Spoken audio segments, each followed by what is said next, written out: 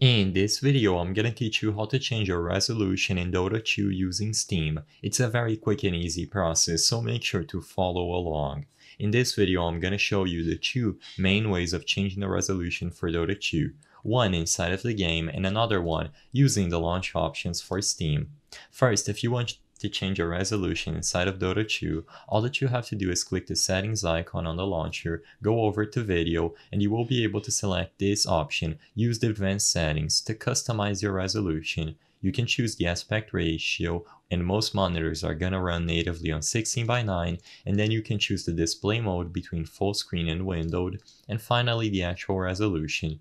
Choose from any compatible resolution listed here, and when you click apply, the changes are going to go through instantly. So as you can see, you can make these changes at any time. Once you are done, the new change will be applied in-game and everything will work properly. If you want to change the resolution using Steam before you actually enter Dota 2, what you have to do is go over to your library, find Dota 2 and right-click it. Go into the properties and under the General tab you will be able to find the launch options. In here you can use these parameters to choose a resolution before you even open up the game. So all you have to do is type -w space and then the width of the resolution, so for example 800, and then space -h, which means the height, and then space and the height. So in this instance I would use 800 by 600, the width and the height.